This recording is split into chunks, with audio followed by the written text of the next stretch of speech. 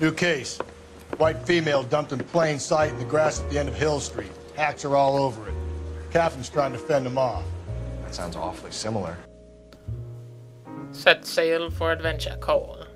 You have a first-class ticket to Los Angeles County Jail.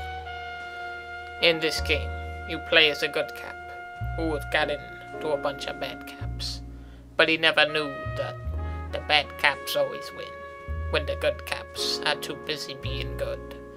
Because a good cap never knew what a bad cap always knows on the first day of a bad cap's life. That your good cap is a dead cap in LA Noire. And, it's pretty good. But there's a lot of stupidity in this game, and it's short. Even though it's 3 discs. Grand Theft Auto is 1 disc, about a 100-hour game. And LA Noire is 3 discs, 20-hour game. Definitely, there's a lack of content. You know what the problem is in Grand Theft Auto, you got all this stuff to do while you're free roaming. LA Noire has nothing to do. It has a wide open city, like Grand Theft Auto, but nothing to do. No side missions. No, you can't just go out on random killing sprees because you're a cop and they don't let you shoot people. You can run them over sometimes. And there's no multiplayer at all. Not that the multiplayer in Grand Theft Auto was great, but still it was there. It gave more replay value. I mean, people did play it for a while. What is LA Noire? It's a kickback to the old point-and-click games where you'd like, on the PC, where you'd like click around, move your guy, find clues on the ground, click on them. Except LA Noire has really simplified that and taken away a lot of the finding the clues is no fun at all. I mean, it's simply no fun. Because all you do is walk over to them and it makes a sound, a dramatic sound, and you can't really tell what's going to be a clue and what's not, so you have to go through like a ton of stuff that isn't clues. And it's all retarded. It's really, it's kind of gay. Clue finding is not the best, and it's a pretty big bulk of the game. There's also gay stuff like every 2 seconds Cole has to call the department, talk to the secretary. He goes, "Hey, this is secretary. Hi, Cole. Oh." And then he goes, "Oh, do something gay for me, secretary." And then she goes, "Okay." And that's pretty gay. You know what's really good, though? The performances. The whole idea behind LA Noire is that they got this motion capture technology for people's faces. And the graphics in the game are gorgeous. Very, very good to look at. The interrogations. That's another big bulk of the game. They're kind of stupid, to be honest, because you got truth, lie, and doubt. And there's really no leniency in the system. It's not to say that there's no fun at all. They're just kind of ridiculous.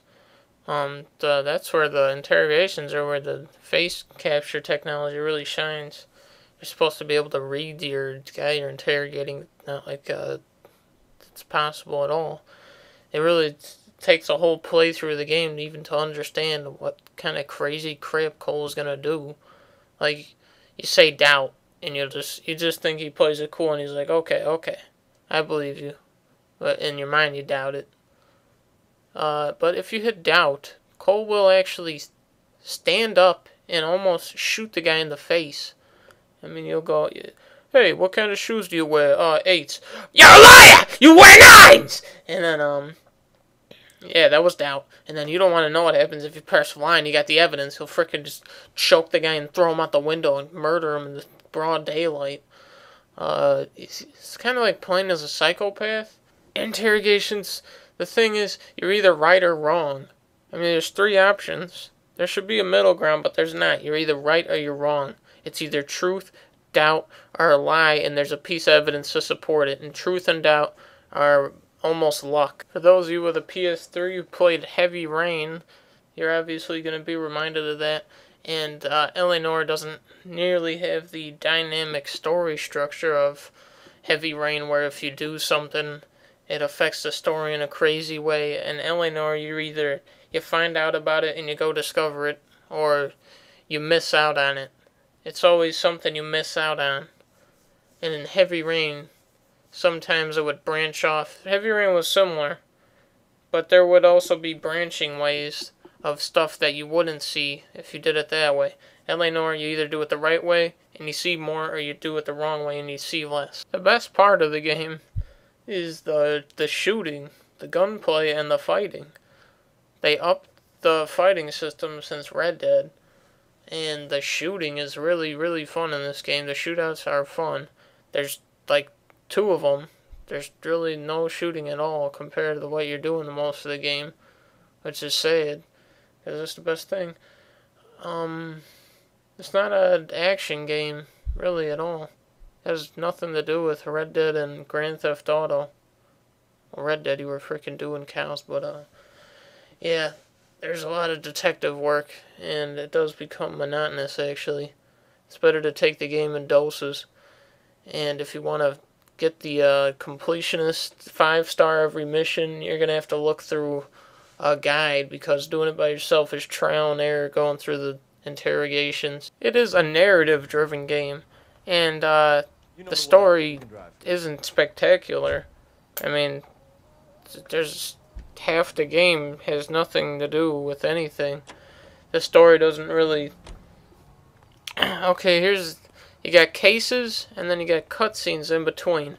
And unfortunately, the story often happens outside of the cases that you do. A lot of the early cases have nothing to do with anything. I mean, it's trying to paint this big picture of corruption in Los Angeles, but it actually simplifies it a lot.